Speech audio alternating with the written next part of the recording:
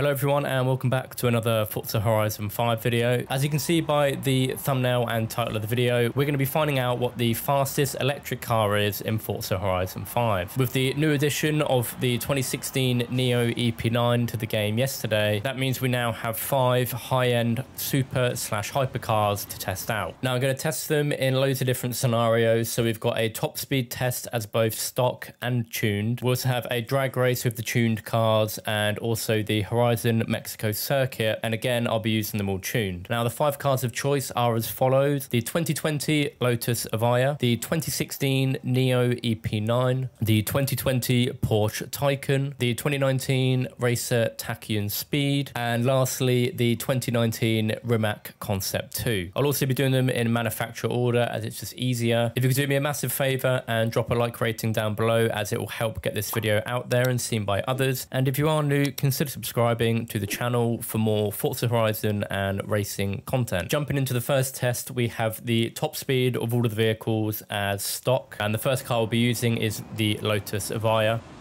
Obviously the cars may change once they've been tuned, but the list I'd imagine will probably be the more high-end hypercars will be at the top. And I'm pretty sure this is already the top speed of it, actually. Yeah, it is. Okay, well, that was nice and quick, wasn't it?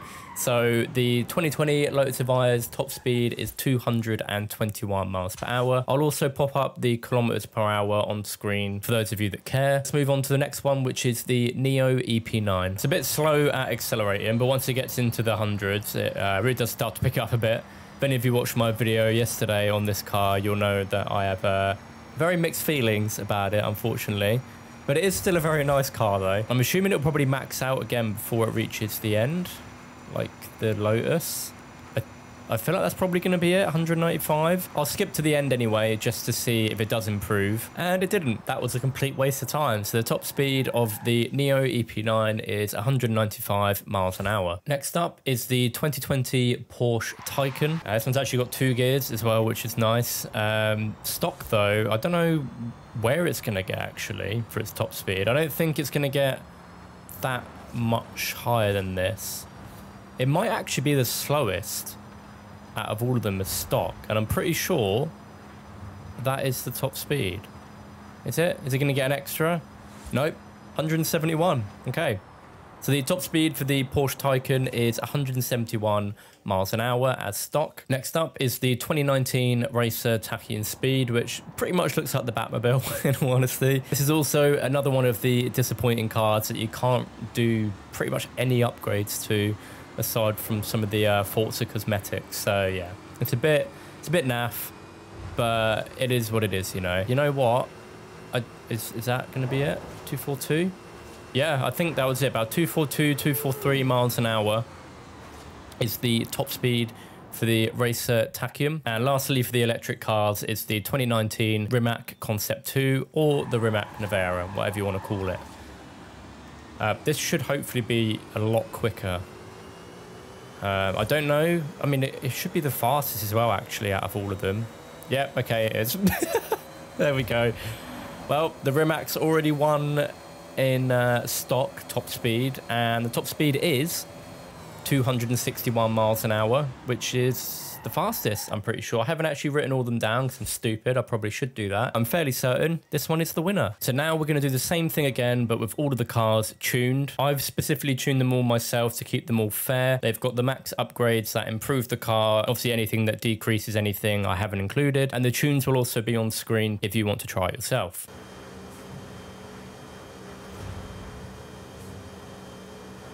All right, I think that was it. So 288 miles an hour. Obviously, it's the first one we've tested, but I'm sure it's probably going to stay at the top. Maybe for the whole time, if not a while. I don't know if the Porsche or the Rimac will potentially beat it. I know the other two probably won't.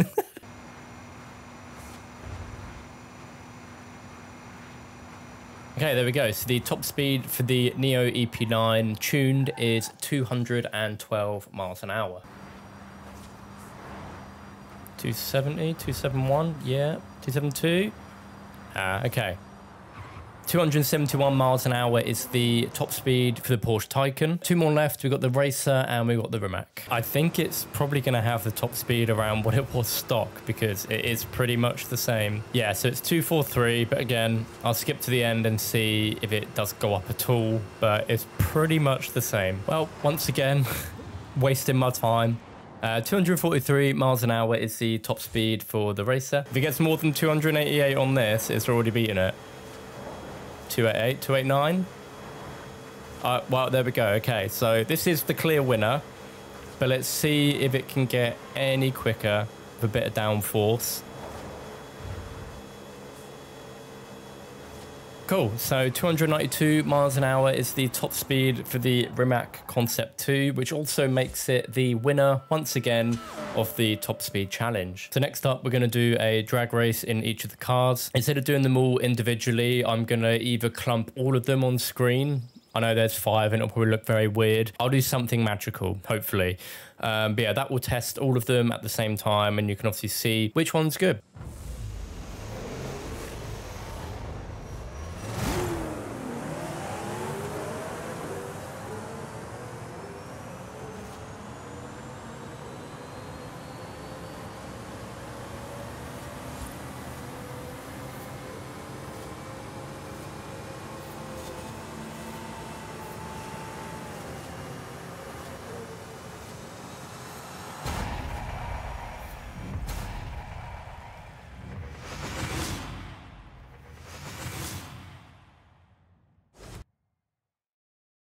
Once again, the Rimac Concept 2 has won, and it also won by almost 4 seconds, which is insane. I was actually quite surprised, though, with the Racer Taycan that it got a second, which is pretty cool. I think it's already making sense what the clear winner is here, but we can't rule it out just yet because we've got to do the Horizon Mexico circuit with each of them now and see out of the 5 which one is best for racing. Now, I completely forgot that Rivals doesn't have a X-Class mode. It's only up to S2. So what I've done is I've reset all of the cars back to stock and we're going to test them that way. But they should also be very similar for what they would be tuned. After 30 minutes of driving all of these cars around the Horizon Mexico circuit, I finally have all of the times for the cars. In 5th place, as expected, is the 2020 Porsche Taycan with a time of 1 minute and 8 seconds. In 4th place, we have the 2019 Racer Taycan Speed with a time of 55.906 seconds. And then very close in 3rd is the 2019 Rimac Concept 2